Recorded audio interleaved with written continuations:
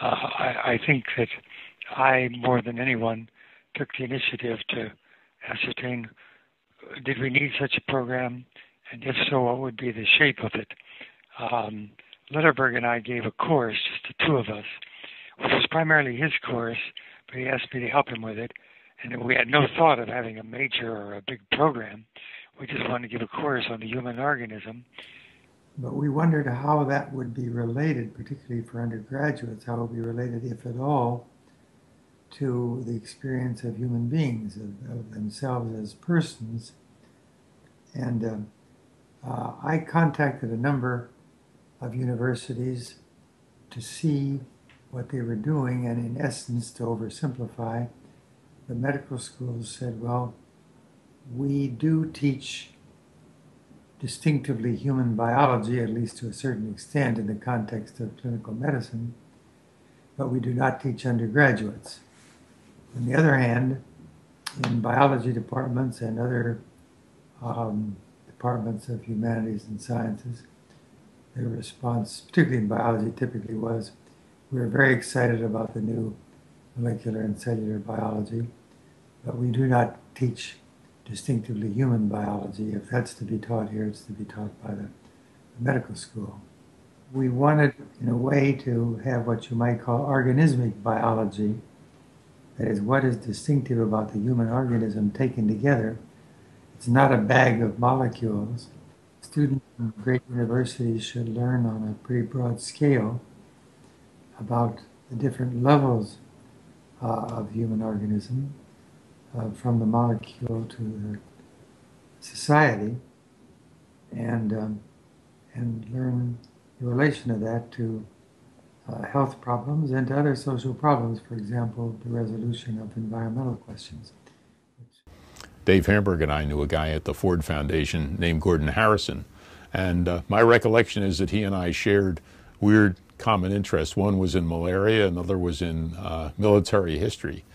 Anyway, in around 1970, the big foundations discovered there was a thing called the environment, and I can remember talking to Gordon about it and saying, look, he wanted to give money, the foundations wanted to give money to help with the environment. And I said, this is not a situation where dumping money in is going to do a lot of good, because you got to train people first to be able to deal with these issues. We don't have, if every ecologist, if you had 10 times as much money, it couldn't be spent well. In some ways, Gordon Harrison was interested, but in the end, he hated the program, and I'll have to explain that a bit.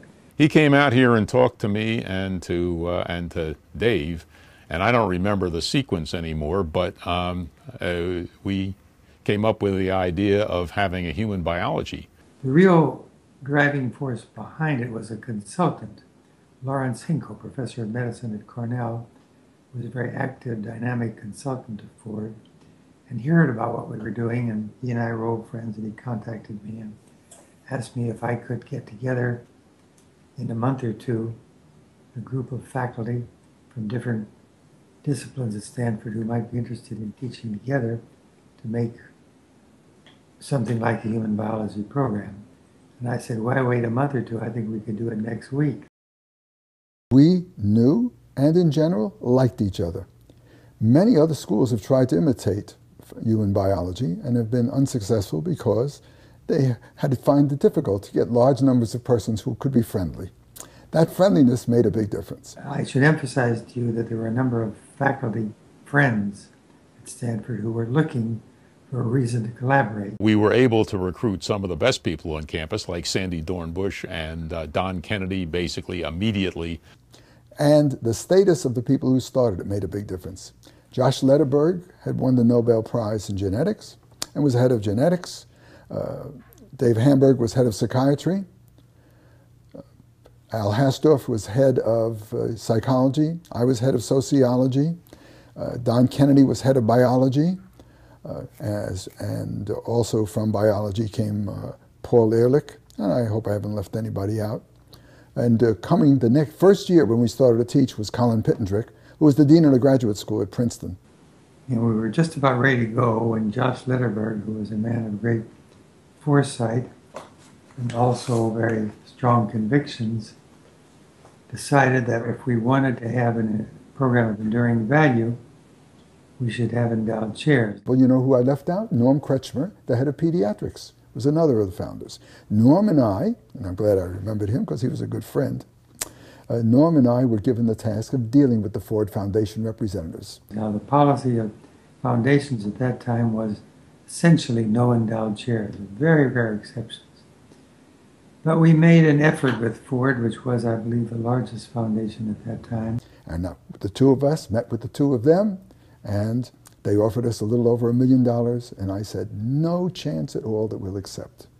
You've got to give us an endowment in addition to that. They said it's against the policy of the Ford Foundation to do that. We said if we don't get an endowment, when the 5 years is up, we'll collapse. We're not going to do all this work in order to collapse, so we'll say no to your money. And we left. And as we left, Norm, who was a big-time researcher in bigger grants that I ever participated in, put his arm around me and said, Sandy, you're in the big leagues now. To come back to what I said about Harrison, virtually his whole budget on the staff of his section, whatever it was called, it might have been called Health and Environment or something like that, was taken from him by the president, George Bundy, to provide endowed chairs for Stanford. And Gordon Harrison did not like that at all. So we waited, and in fact what happened was they gave us $2.6 million. $1.6 million was for an endowment, which would pay for half the salary of 4 full professors. So the idea was that there would be endowment available to support faculty positions and an opportunity for the university and its faculty to create a new combination of disciplines. In those days, I can't say what everybody else was thinking about. I think Don and I, at least, were thinking very hard about sort of changing the structure and focus of the university so it was more effective at dealing with the clear problems of that way the natural sciences interact with what you might call the policy sciences. It was really before there was a substantial interest in universities in interdisciplinary programs of study. Now they're a key feature of the current campaign for Stanford. When you realize that departments were more or less invented by Aristotle and solidified by the British Royal Society in something like 1690, you understand why the structure of the university is basically insane from the point of view of education and the problems the world faces today. But Stanford is, in this area, still the very best university in the world. The others are more insane. The artificial divisions between what we call the disciplines, biology and psychology and anthropology, that's not there in the subject matter. You take a human being, and the human being isn't psychological or biological or anthropological or sociological. It's a history of the Western development or the Western sciences that these divisions were made. So in a sense, I see the program as a major task or a major contribution of trying to bridge to overcome what are basically really artificial divisions. Now that is not to say that the program always succeeds in that, because those are very difficult to overcome. Departments never especially cared for interdisciplinary programs. That meant they were sharing, quote, the wealth with another department. They were not, because they were teaching human bio, maybe more than a course, they were not teaching something else in their departments, and these were some of the best teachers. And one of the reasons that this program got started and continued was the founders were all department heads. Had the founders not been these like pride of lions, or department chairmen, well-known people, the faculty senate may not have approved this program. I remember that we got Colin Pittendrick, who we had recruited. He had been dean of the graduate school at Princeton, and we got him, I think, with the lure that we were closer actually to his favorite trout fishing streams than Princeton was. And Colin was a guy that just immediately engulfed people. He gave a fascinating lecture on the ecology of bromeliads, the water that they trap, the mosquitoes that use them, the whole ecosystem, which I thought was really terrific, and it got the students very excited. And the program began with the notion of a basic course on sort of evolution that Colin Pittendrigg was going to teach. And before we know it, this small seminar thing, Pitt was teaching to absolutely a whole auditorium full of students. He was just marvelous at it. And that made the thing big at the very start. It made those of us teaching in the Corps feel a little odd, because we thought Pittendrigg was a little bit more of a master of that kind of lecture than some of us were, but he set a great standard for us. I have to confess, the first days of Human Bio, I really think most people got up and did their thing. I mean, everybody has some favorite lectures, and we all did our favorite lectures. And it's a little magical that they blended together as well as they did. It was a series of individual performances, and we were very careful to make sure that those performances, to some extent, dovetailed. But we weren't forcing people to live up to some rigid curriculum. People taught more of what they knew best, cared about most, wanted to communicate. Great lesson for me was the immense value of team teaching when you are teaching with other people in a course, let's say 1/4 of the human biology core. The part that Don Kennedy and I taught, he went first. He was from 9 to 10, and I was from 10 to 11. So Don was an absolutely marvelous lecturer, and so I went to those and I said, oh my God. You're lecturing after other faculty members, and they're often in the audience, and you're in the audience when they have lectured, and there is some pretty constant feedback among the teachers who are doing this kind of mixed menu teaching. I would say one of the really sparkling parts of the start was, without it being forced, but essentially being forced to listen to each other. And because we were not listeners, so we were talkers. Al Hastorf is an absolutely brilliant lecturer.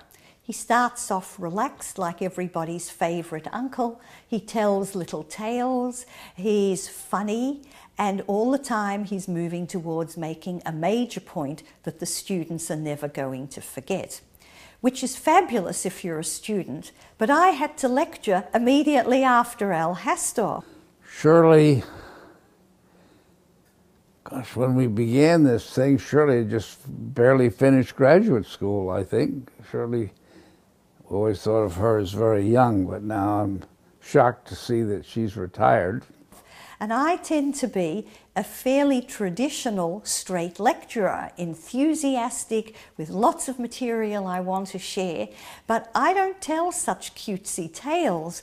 And yet coming after Al Hastorf, it was a real problem. And we tried to communicate to the students how these things link together. Some of the people who were more associated with the program, like myself, who were just always available, would be the ones who would do those bridging lectures or those attempts to show how things worked. There was a certain openness that was totally refreshing about the faculty in the earliest years. I would like to think that on one of those occasions I suddenly said, well, here's how far I got. Can anybody else help me figure out where I was going? I don't know that I did that. I want to believe that I did something like that. Because we were all very much aware that we were well schooled in our own disciplines and knew really very little about other disciplines, it became the norm to sit in on each other's lectures. When we taught this course, we all sat in on everybody else's lecture, but it got to be a potlatch. That is, we put so much effort into it. For instance, we started lecturing without notes. And that became so time intensive that we had to quit. But it was fun while we were doing it. We paid much more attention to students on committees with faculty, to student advisors, to course assistants who worked with faculty, so that students really felt that they had a stake in the program and how it ran. Now, at Stanford, most departments do a fine job of teaching their undergraduate students. Still, from their perspective, undergraduates are only a small part of their mission. A much larger part is dealing with graduate students in research. Sometimes I think my department, when I arrived here, tried to make believe undergraduates didn't exist. In contrast, in human biology, our raison d'etre was in fact to provide a quality undergraduate education. Every course was evaluated by every student. At least we tried to get every student to evaluate it. And at least 4 faculty members would read every evaluation. To the best of my knowledge, we were the first in the university to evaluate all our offerings by faculty. At the time, we were the pioneers here. Now, that doesn't mean there weren't evaluations in places, but we made this a condition of every course. And by having 4 faculty members read them, not just the person who gave the course, that meant that there was a lot of diffusion of information about what was working, what was not working. There was a committee that looked at the quality of student evaluations, and where faculty members did not receive good teaching evaluations, we put additional resources at their disposal to get them to try to improve their teacher ratings. And if that didn't succeed, then we recognised that they were not the right person for this program, even though they may have been an extremely eminent researcher. I, for example, was given the pleasant task of saying to our Nobel laureate, Josh Lederberg, don't you think you'd rather teach seminars? We had a Nobel laureate, and he gave such lousy lectures, we fired him. We wouldn't let him teach in the course anymore. Most of the time, we see what the students say. We know why they said that. We have ideas as to what could be done, whether this should be changed, or the orientation changed, or it's a too high or too low a level. All sorts of ways in which an evolutionary process takes place, and there's constant feedback. We had a sense that we were trailblazers, that this was new, it was exciting, no one had ever tried to do what we were doing, certainly not within a first-class, a world-class university. So we very much were aware that we could define this as we wanted to, but it had to be academically rigorous, and it really had to differentiate itself from other departments. So that was our challenge. We had a terrible problem, and that was the core courses were wonderful. But then the students knew a little bit about a lot of things, and it was very hard to ever feel that they were competent in anything. And Colin Pittendrick, who came from Princeton to Stanford, was the one who came up with the ideal solution, which was that every student would have to develop his or her own, if you will, major. One of the pieces of wisdom that the founders had was to have this core course to give them a real breadth, and then require the students to shape their upper division lives and really work with an advisor to design a curriculum that would bring them into sharper focus with some topic. And we would provide counseling, and they could take courses within our program, outside our program, the best that the university as a whole had that was available to go in the direction the student wanted to go. Typically, there are 2-3 types of students who major in human bio. First of all, and this we all know, are students who have interests that are very specific, but they don't fit within the confines of a particular department. So they don't want to major in biology or psychology. And human bio makes it possible for them to kind of customize their education. And so since I advise a lot of these neuroscience students, I see how even with that kind of stricture of saying we're going to get now some depth in neuroscience, there are now so many ways in which that can be achieved, either with MRI studies or with, down at the synapse level. So there's a whole range of ways that they can go forward, and they have to really think about how this is going to happen. Second are pre-meds, who want to go to medical school, have to fulfill the pre-medical requirements, but don't want to major in biology, which is sort of one of the common ways.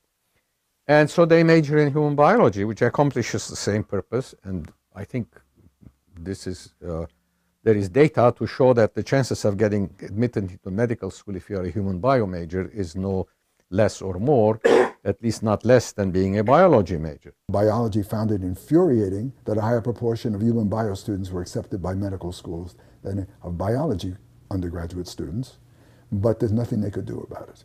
Heck, this was a better introduction to medicine than a lot of medicine courses.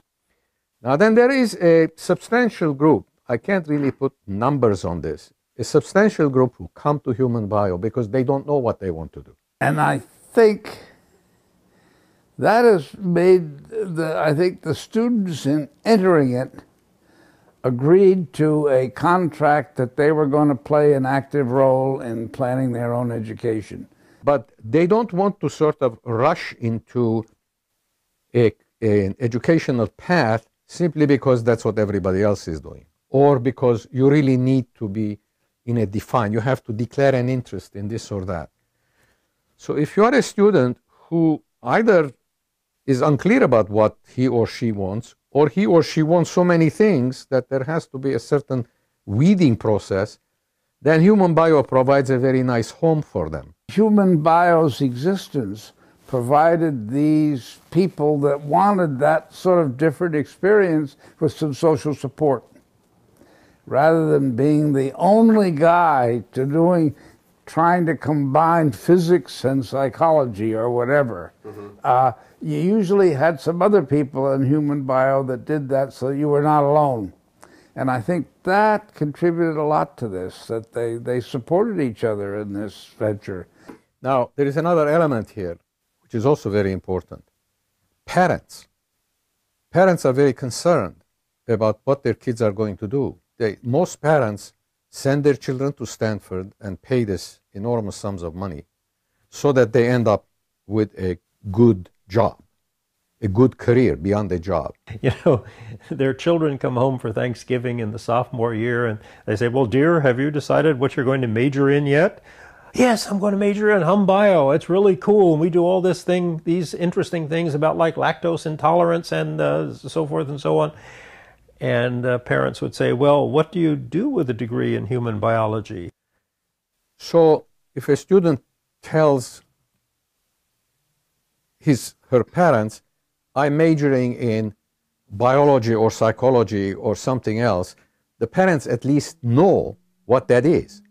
They may be happy or unhappy about the fact that their child is majoring in philosophy, but they at least know what it is. If they say, I'm majoring in human biology, the parents have no idea, because this is not a field like these other fields. Many of the parents of our first graduating classes said to their children, what do you mean you're majoring in human biology? What kind of jobs can you get? This is not the right major for you. You're going to need a major that leads you somewhere, somehow, to a career. I've never forgotten when Mert Bernfield, who was one of the heads of the program later, said to the parents and students on graduation day, whatever your student has said to you as parents about what human biology is correct. Parents' weekends and so forth, a parent would just subtly ask me, well, what do you do with a degree in human biology? My answer always was, anything you want. There's a lot of nervousness, particularly if parents sense that their kids are kind of a little bit unclear about where they are going to go. So now they are going into a department and declaring a major, which itself seems to be unclear of what is this all about. But that is where they need to learn that this is not a waste of time, but a very useful period. So they have to write an essay about why they're doing what they're doing, and so they have to conceptualize what they think they want to get from each of these classes. And I argued as the director that we ought to give them back this essay when they graduated, or maybe go all the way back and give them their aspirations as a freshman and then their essay as a sophomore, and then see what their transcript looked like and what they actually did. And of course now they all keep all these things on their computer so they can come to you at graduation and say, well, I thought I was going to be an X, but I know I'm a Y. By the time they graduated from Stanford, and having had this opportunity in human bio for a couple of years to find their bearings, they all did. Very few of them 10 years later were still at sea about what they wanted to do. So I think this is I'm not sure how, I mean, we have written 2 books about this. I don't know who has read it. It's the book called The Cream of the Crop by Hrant Kajaturin. And in that book, he really did the right experiment. He took a subset of the freshman class and he actually tracked them as freshmen, as seniors, and 10 years and then 20 years later. And what he discovered, in short, is that the students who came in and were questing and didn't know what they wanted to do, and even the ones who left questing 20 years later had a much happier existence, fewer divorces, a better kind of life, representation of their life. The ones who came in saying they wanted to be an X and left being an X were the ones who could only talk about their health club or the best restaurant they'd been to, but were really kind of boring and had stopped reading books 10 years before. This is clearly spelled out, and I think this is a very important function that human bio, specifically at Stanford generally, allows people time to make sure that they are following a path which is exactly what they want to do. I was so excited to be working with young, really smart, very energetic, highly dedicated students who really wanted to change the world. I was one of the original teach-in people in White Plaza for the first Earth Day at Stanford. And they didn't know yet that they couldn't change the world, so they actually brought about more change than any of us thought was possible. But I thought this was a little bit crazy. I mean, here's an undergraduate proposing to the U.S. National Science Foundation to use taxpayers' money for a study, a student studying other students. That may not be commonly appreciated, that the amount of research done by undergraduates in human biology is really impressive. I was overwhelmed by it very early, even in that summer when I was planning it, and I realized that I would need the help of many other players. And the reason for that is that the program has quite a powerful set of institutions in place to encourage students to do research, starting fairly early. Fortunately, Don Kennedy had invited me once to a planning session for HumBio, which was early in the planning stages, in which people were talking about how would HumBio be more hands-on and not just in libraries and laboratories. How would it really interface with the world? The purpose of a good interdisciplinary undergraduate program is to give people some real occasions in which they can structure their own capacity to process their information, to process their own beliefs, to integrate it with their personal philosophy and their hopes for themselves, and ultimately make better choices on the grounds of that fusion. I could take this idea of mine that's way too big for me. I could focus on a key part that I'm excited about, which is air pollution and student health records. But other students could work on the challenging questions of how do you do time lags?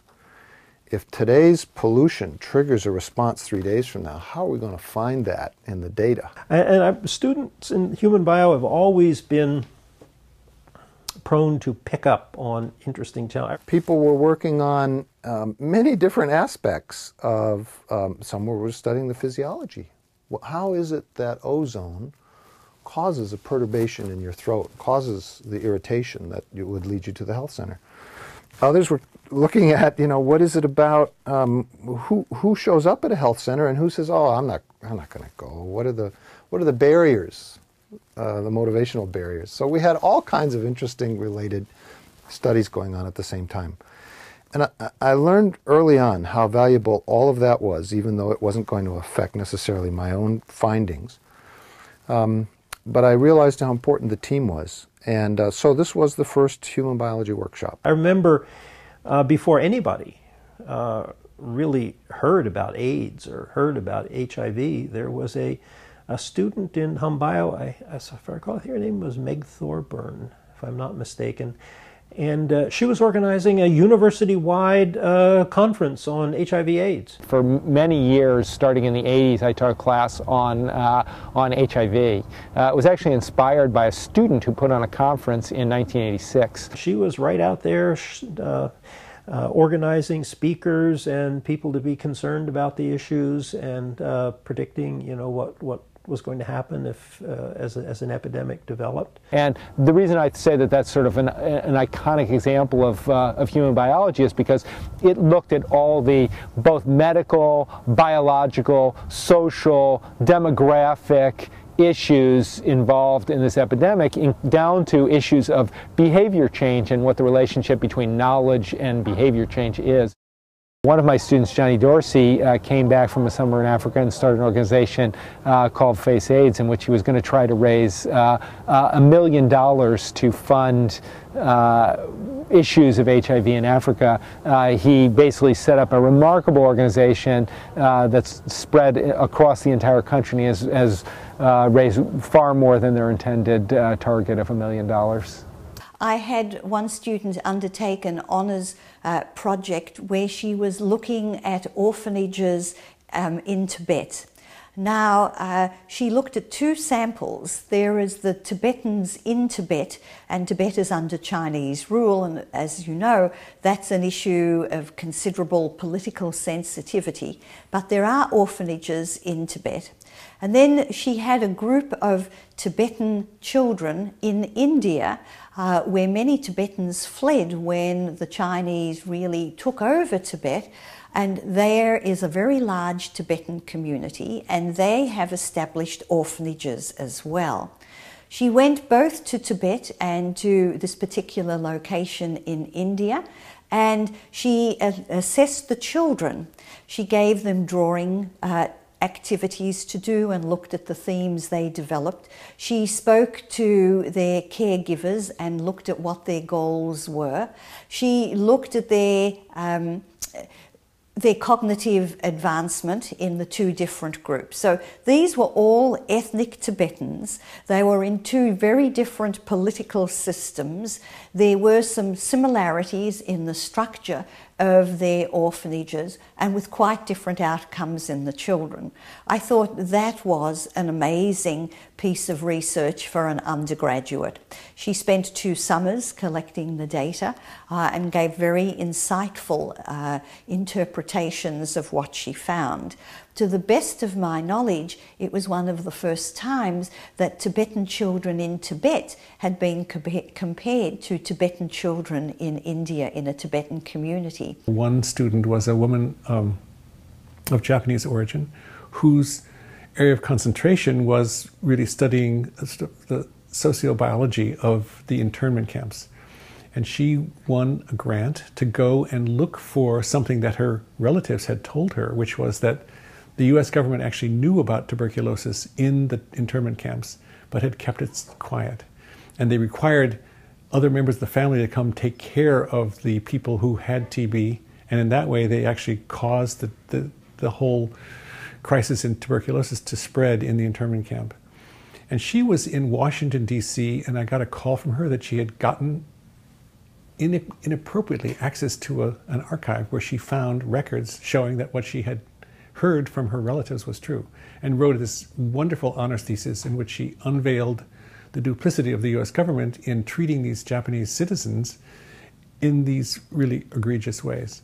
And she then turned that into a book and went on to medical school, and has really been a wonderful example of how she could take a personal issue, which really you wouldn't think of as having an academic basis, and carry it through with real scholarship and discovery to a real tribute to her family as well as an intellectual exercise. And that really struck me as one of the most wonderful things about the program. The thing that actually keeps me in teaching is the opportunity to work with the best and the brightest students, in the world at Stanford. And the fun thing about being here for a long time is I've not only gotten to work with them as undergraduates, they've gone on to do amazing things. And so I've gotten to watch their careers.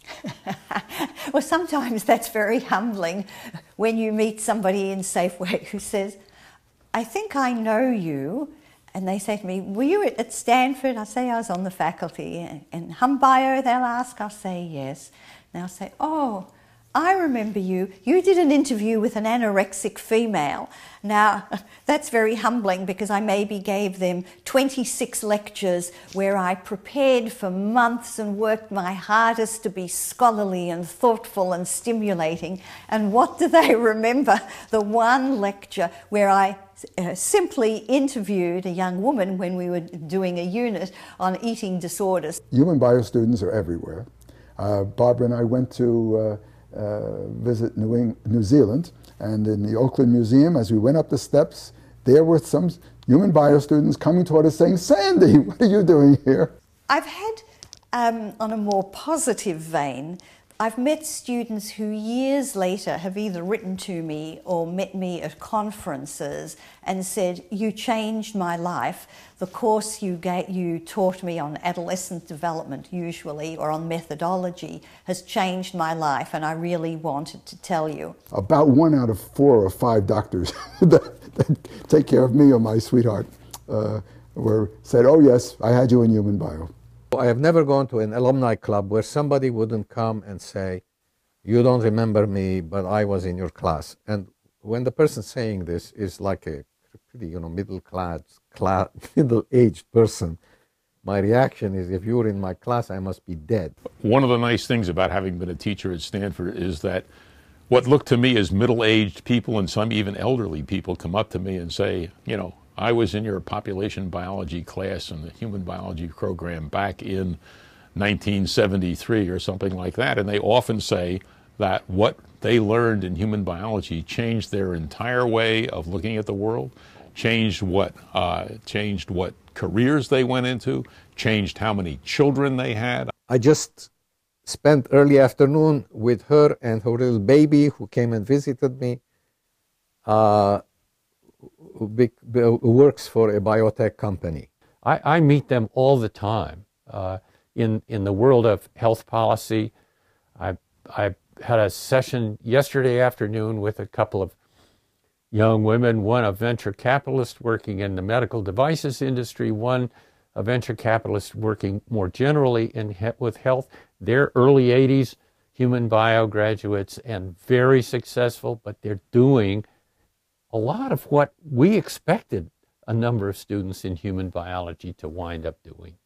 One day I was walking down the street in Sausalito, across the bay, just walking down the sidewalk with family members, and all of a sudden I hear this voice from behind me yelling out, "Lactose!" And I turn around, and it's a HumBio student I immediately recognized, and they knew it was me. And I think, honestly, they couldn't remember my name, but they remembered lactose. So they shouted out lactose, knowing they'd get my attention, and we had a nice, a nice remembrance there in the middle of the road in Sausalito. But that happens a lot. So I've had 65 honor students, and about 40 have gone into academic work. The rest have gone into medical or MD, PhD programs.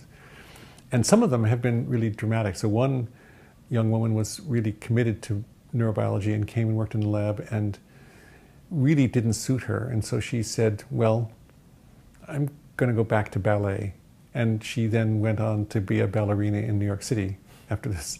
So I consider that as much a success as not, because she did an experiment on herself and said, "Nope, it's not for me." The others, many have done really interesting things that are kind of outside the box. So Kiran Soma, who was the first undergraduate I had, as we all do, parents with different ambitions than he had. And although he became really enchanted with neurobiology, there was resistance to him following this for cultural and personal reasons. So he decided he would go and teach school in Ecuador for a year, which he did. He taught at a private school in Ecuador. And during this time became more convinced that he wanted to go into neuroscience. So he came back and worked in my lab for another year, published 2 really influential papers, and then went on to do a postdoctoral, graduate work at University of Washington and postdoctoral work at UCLA, and now is a faculty member at University of British Columbia. And I see him quite often at neuroscience meetings. Where, I mean, I meet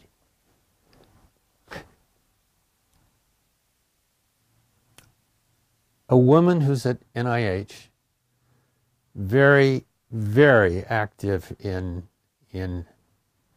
vaccine development. Her husband turns out to be a very good friend of my daughter's. We meet at a dinner party, and it turns out she announces she's a human biograd. Half the doctors my friends see in Washington, D.C. turn out to be human biology graduates. Deborah Zarin, who was one of my favorite course assistants, she and her best friend both worked with me. She's now at NIH. She's the director of clinicaltrials.gov. So it's just wonderful to see them just do these great things. So the inspiration I get about the program and the course and its history comes, a great deal of it comes from its graduates, and seeing what they say about it and how they say it fit into their own personal ambitions and their lives. Well, I had a very funny experience just this past week. I was getting out of a taxi in front of my daughter's home where we live now, and there was a young woman jogging with a Stanford t-shirt, and I said, "Are you really from Stanford?" And she looked at my cap, which is a Stanford cap, protecting against the Washington sun. She said, "Yes, I'm really from Stanford." "And are you?" She said, "What class were you in?" "Well, I wasn't a student, but I was on the faculty there." "Oh, what did you do on the faculty?" I said, "Well, I was one of the founding fathers of something called the Human Biology Program." And she screamed. She said, "My God, I was a human biology major. I've just graduated. I'm going to medical school at Vanderbilt next year. It's the greatest experience I've ever had, maybe the greatest experience I've ever had."